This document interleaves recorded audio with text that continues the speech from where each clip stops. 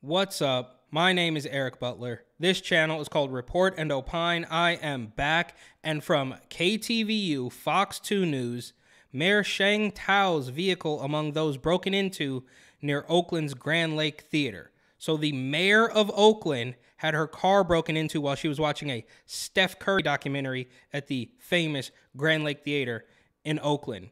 And this used to be a pretty decent area. Like Piedmont, it wasn't always disgusting, except for the last time I was there, there was a huge piece of human feces at the bus stop right outside the theater. So that's how badly things have devolved in recent years. But they say Mayor Thao's vehicle was among those broken into Thursday night near Oakland's Grand Lake Theater. KTVU has learned the break-ins happened while the mayor attended the SF film opening night screening of Stephen Curry, Underrated.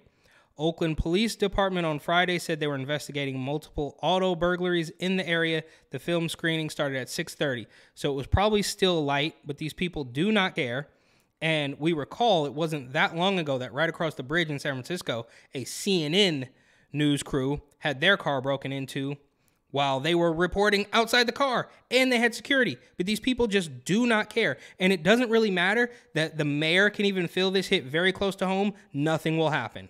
I can almost guarantee it. She's not going to say, all right, we need to start cracking down. We need to start doling out consequences. We need to start throwing the book at people. It's never going to happen. They've come too far. They can't go back now. Their only choice is to let all of these cities devolve into absolute nothingness until people actually start to wake up and vote for something different. And that's if you believe that voting is even real, because this establishment has their boot on the neck of everybody, right? So even if everybody decides, okay, we are going to vote Republican this time, that establishment will still find a way to tell you that they won and everybody likes them. They've come way too far. They've had the control for far too long. I was trying to figure out the last Republican mayor of Oakland, and I believe it was in the 60s or 70s.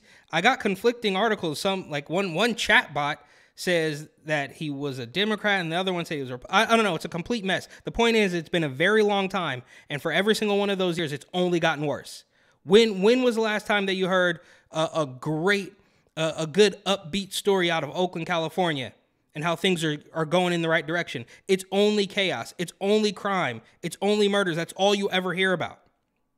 Police said this is an active investigation and nothing will happen. They're not going to find anybody. And even if they did, they would let them off the hook in a second, because we can almost guarantee that they're going to be black. The mayor has been dealing with an ongoing data breach and ransomware attack that has since February affected city employees. Oakland's police officers union filed suit against the city on behalf of its officers. So it's a complete mess.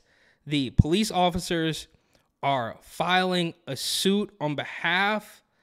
Nothing's going to get done. And this woman, she's clearly a diversity hire.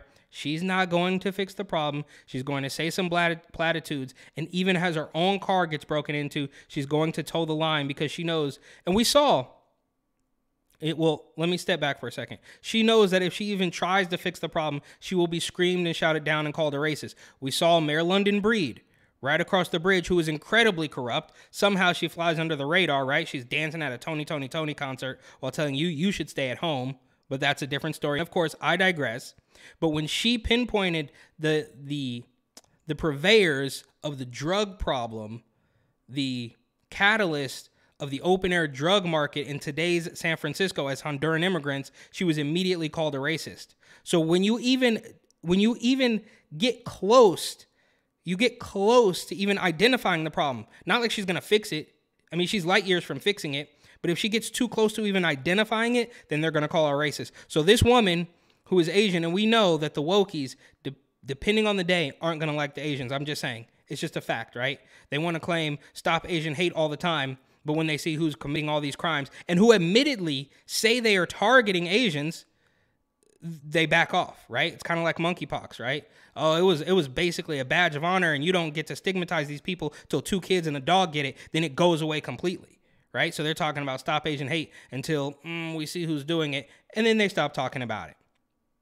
So with that said, I just wanted to bring this up, right? So we don't forget, it was less than a month ago that right across the bridge in San Francisco, a CNN crew had their car broken into. I believe I made a video about that a long time ago. And while that's all happening, unrelated but kind of related, Oakland Coliseum possum droppings forced Mets announcers to move broadcast booths. So this is how disgusting it's all gotten. The mayor's car is getting broken into. A news crew's car is getting broken into. And when you try to step away from all of it and watch a little bit of baseball, take a load off, the stadium is so disgusting that the announcers can't even do their job from the booth. And they want us to believe that, look, I'm the last person on the planet that's going to applaud the Republican establishment, but you got to do something. Something needs to change. And we know that, unfortunately, you're not going to vote these people out.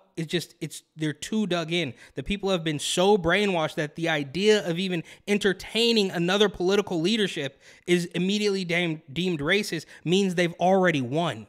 They don't have to do anything. The great Nancy Pelosi once said, a glass of water with a D on it could win in my district, and that's where we've come. And they've done a good job. You have to applaud them for brainwashing these people so heavily that they can't even tell they're voting constantly against their own best interests. But thank you for watching. Please like, comment, share, and of course, subscribe.